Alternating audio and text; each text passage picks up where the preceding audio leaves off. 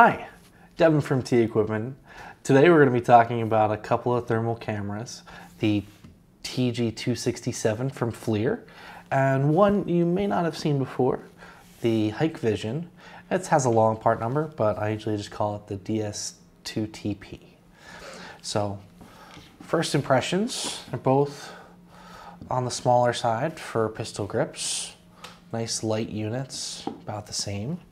You can see they both have similar displays, both 320 by 240 2.4 inch displays. Just pointing them around, I can see that the FLIR MSX is a nice feature that we have on the TG267, and that overlays the visual details on top of the thermal ones, whereas the Hikvision is just pure thermal. The resolution is actually the same on either for the thermal image. It's 160 by 120 pixels. The sharpness on the FLIR is a little bit better, and that's primarily going to be due to the better pixel pitch. So it has a 12 micron pixel pitch versus 17 on the Hikvision, and that's going to make the thermal image a little bit sharper. TG267 is also going to be compatible with FLIR tools, so you can capture images and take them to your computer and generate reports. Whereas with the Hikvision, they're just going to be regular images. So, not that you couldn't, but it's going to be a little more convenient with the FLIR. And you can also do some thermal imaging post-processing, which is always nice. As far as some other specs go, the FLIR has a plus or minus 1.5 degrees Celsius accuracy, but that's only between 50 and 100 degrees C. Outside of that, it actually jumps to plus or minus 3 degrees C.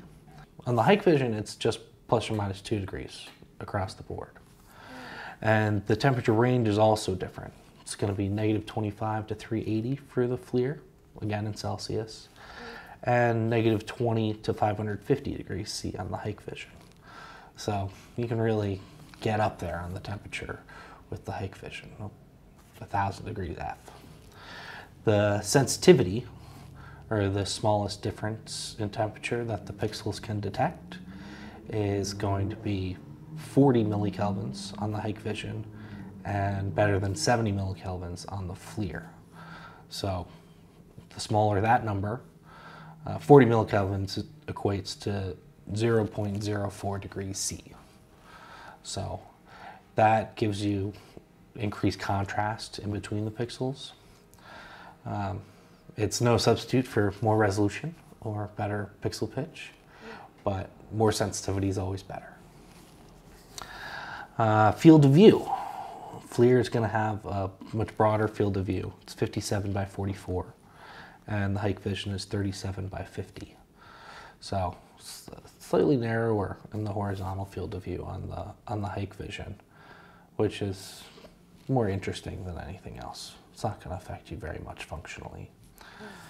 They're both rated to be 2-meter drop resistant, so they're pretty rugged. IP54. The FLIR's got 6 different color palettes. The Hikvision has 4. Typically, I don't change color palettes. Just stick with the standard iron bow that most people are familiar with. But it's nice to have options. The laser. On the FLIR, you get a bullseye laser. So that's a center dot and then a circle describing the field of view at that distance. So that can be very useful to know when you need to change your distance to target to get a good temperature reading. On the Hikvision, you just have a single point laser, so you know what your reticle is targeted upon. But the bullseye laser does give you a much better indication of what you're actually taking a temperature of. Another thing is going to be the storage options. The FLIR has a 4 gigabyte internal memory, whereas the Hikvision has a 8 gigabyte removable SD card. So FLIR says their internal memory can support up to 50,000 images.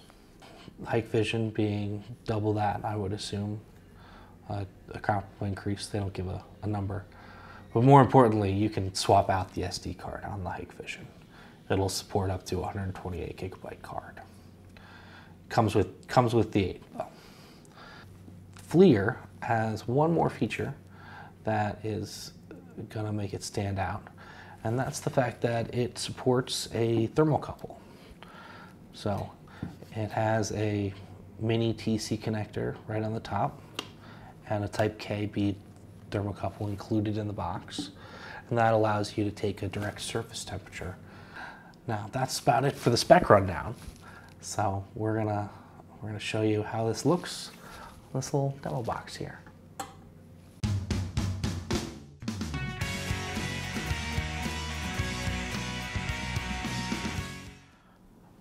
Okay, so here we have this little fuse box, and I got my Hikvision and FLIR side by side. You can see that the MSX, while usually useful, here is kind of making things a little less clear. All right, and there's that bullseye laser I was telling you about. So now I know I'm really getting the temperature in that circle, whereas with the Hikvision I can only use the on-screen reticle, which might not be as accurate as I would like. Now with the FLIR, if I hold down this button,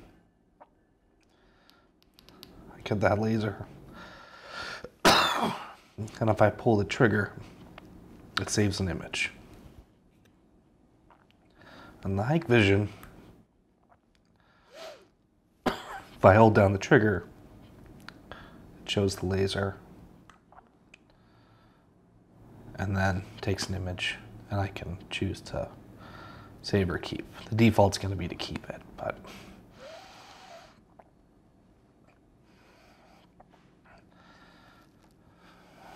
you know, you can see that the MSX adds some detail, but the Hikvision really does a nice job.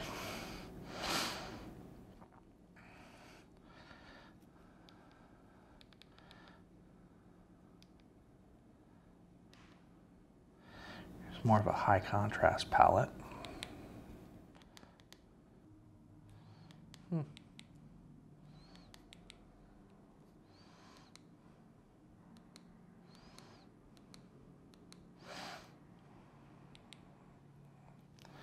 There's the FLIRs.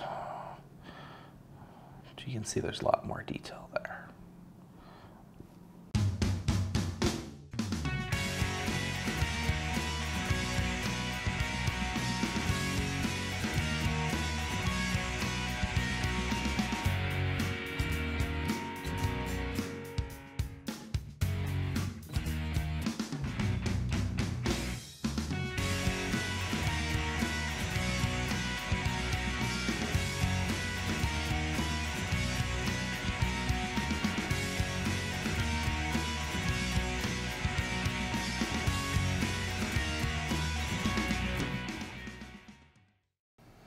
So there you have it.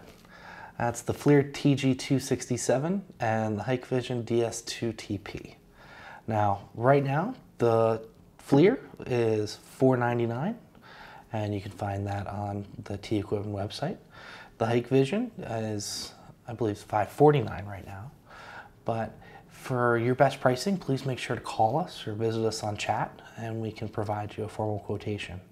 If you have any other questions, give us a call or email, and one of our trained thermographers will be happy to assist you to pick out the best camera for your application. Again, my name is Devin, and thanks so much for watching our video.